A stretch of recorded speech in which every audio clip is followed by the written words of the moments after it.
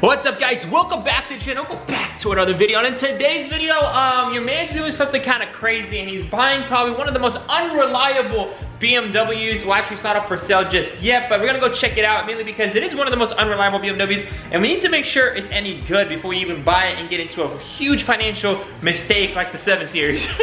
The 7 Series, we were gonna take it actually to Showman's today, but I decided to postpone it. I did have the sensor, but then yesterday it didn't want to shift into gears, so I was like, you know what? I was trying to pretty much ignore the fact that it could be the solenoids because it's an extra $300 on top of that. I decided to place an order on $300 to order some new solenoids for the transmission as well. So we've done all the gaskets, the seals, and everything we need, even the pan for the transmission. But now we're gonna actually do the solenoids and the sensors, all pretty much rebuilding the transmission in terms of the electronics. So this thing is pretty much getting an entirely new life, considering we did the rear main seal and the oil pan. So all that being said, ordered some new parts, waiting on that. I made myself some cereal because today is a big day, and I typically don't eat breakfast, but I'm pretty excited for today.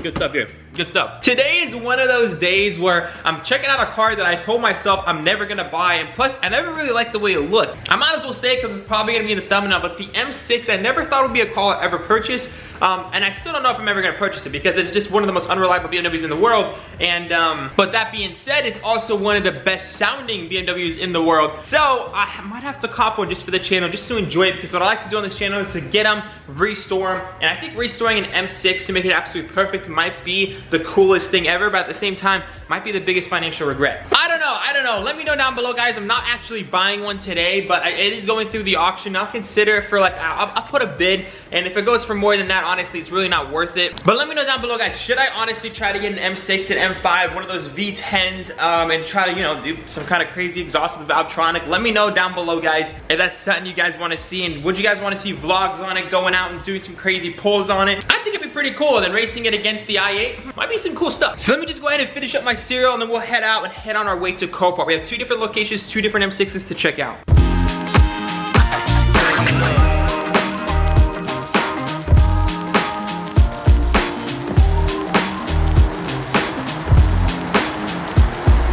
Guys, there is so many trucks today. Compared to when we got our truck, there was no trucks here. Now there's so many cars. I'm hoping we're able to view a car today. That would be ideal. First things first, guys, 80-minute wait time. I really hope this isn't legit. I'm actually going there and just talking to them. We're just trying to see a vehicle. That's the first thing. The second thing, Copart's actually starting to charge people just to view cars now, which is absolutely crazy. So my girl is actually signing up for a yearly membership just to go see some cars, which is kind of ridiculous. There's a $25 guest fee, which there wasn't last time, but I guess there is now, or you have to sign up for the $59 annual fee, which I guess it is what it is. So if you guys know that if you guys are coming out to Copart, just make sure you have a membership number or they won't let you in.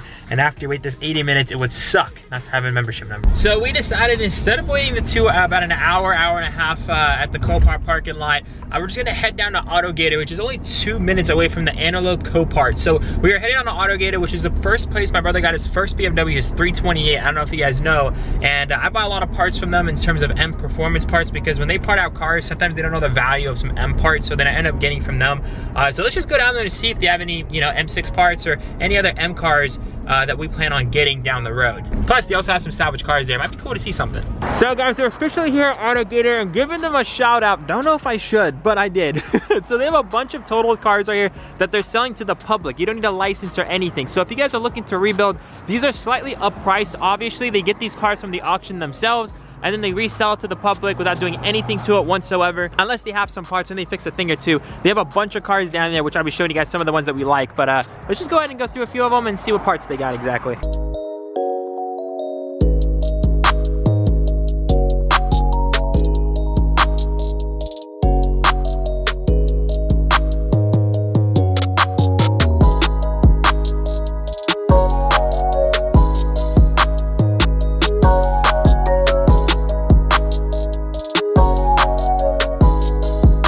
Guys, 328, some easy front end damage, runs and drives, 91,000 miles, 5K. This looks like a 2011 or 2013.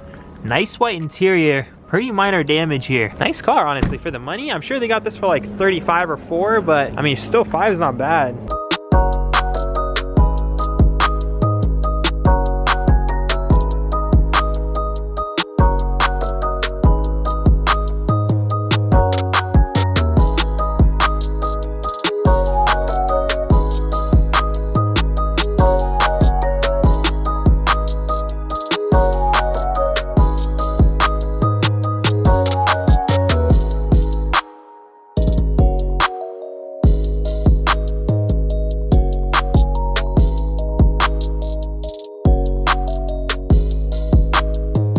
guys, we just checked in and they pretty much kicked us out. They kicked us out because we don't have $5 for a vest. I literally don't have cash. I said, can you take card? They said no. I had to renew my membership too, so I paid $120 just to come view a car. And on top of that, I couldn't actually go in because they wanted additional $5 for a vest. I told them I have card, and then we had $4 cash, right, babe? And they wouldn't take $4 cash. These $5, like, they are so stingy. Oh my God, I'm about to just, we're trying to find Bank of America right now and just swipe $5. Like, what a joke.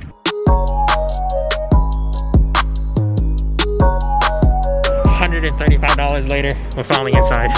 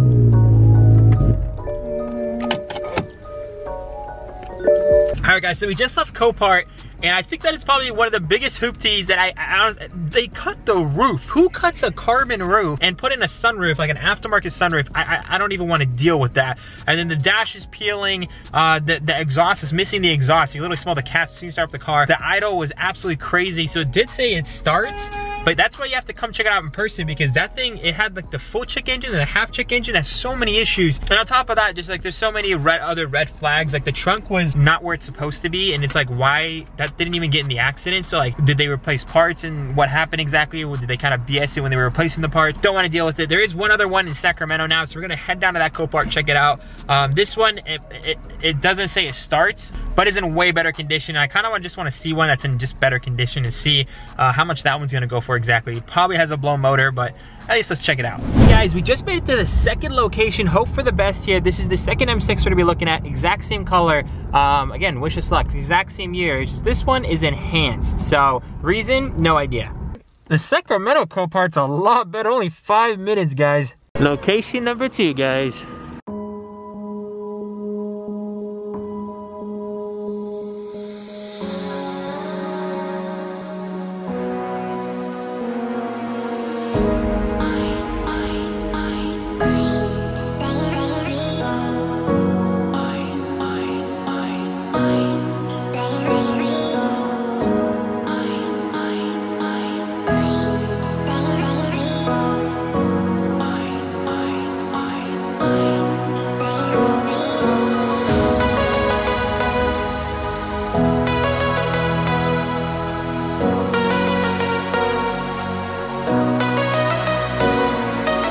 Alright guys, so we just checked out the other M6 and another car actually, but they told me to put away the camera. So annoying. So I pulled out my phone for the M6 because I had to show you guys that car.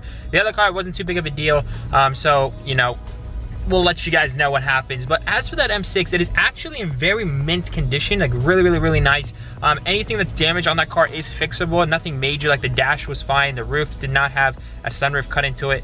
The rear bumper is just scraped up, easily paint match and get it fixed. The front, the driver's side mirror is just, the hinge is kind of messed up, so it needs a replacement hinge within the mirror.